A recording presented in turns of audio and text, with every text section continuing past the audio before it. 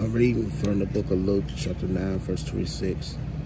For whosoever shall be ashamed of me and of my words, of him shall the Son of Man be ashamed, when he shall come in his own glory, and in his Father's and of the holy angels.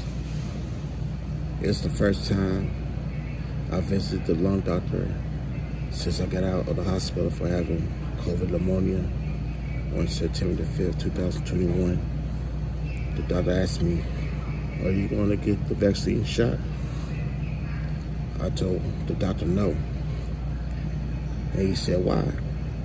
I said, "Because the God that I worship, that's Jesus Christ, warned me in a dream not to get the vaccine."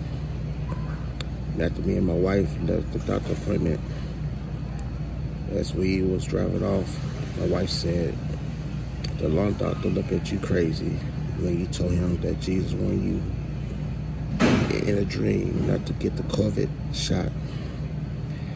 And I told her with a smile on my face, "That's good."